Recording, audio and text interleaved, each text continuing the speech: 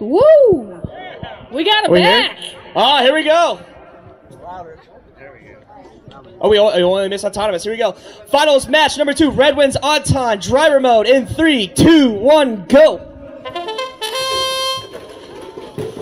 All right, just like that, 27-19D goes ahead and knocks a bunch of cubes over off the side. Those cubes are then going to be out of play for the remainder of the match. Meanwhile, their alliance partner, 574D, goes ahead, sweeps up some of the cubes that's going on in the back corner. 574C, the other Wawa C-bot on the blue alliance, is setting it up for a big stack over in their protected zone. 574D gets the warning from the stripes to back off.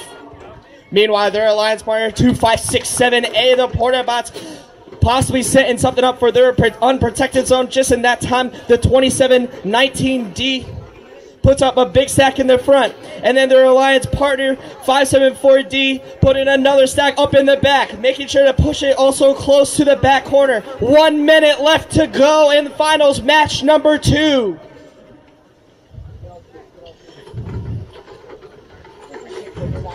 .574C moving back into their protected zone, trying to put up another bid stack, while their alliance partner 2567A goes ahead, places a solid stack up front in the unprotected zone. They still have 1 cube left to go to place in the tower with plenty of time left to go on the clock.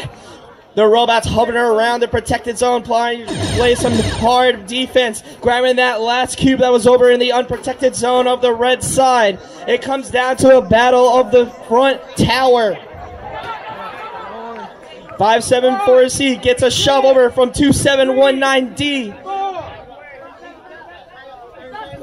This seems to be stuck on top of it as the front right wheel of 2719D is propped on top of the wheelie bar. 2 seconds left to go in the match. And at the end of the bell, another exciting match. Absolutely. Jeez. That field is, again, almost completely cleared. That's the kind of stuff we want to see here.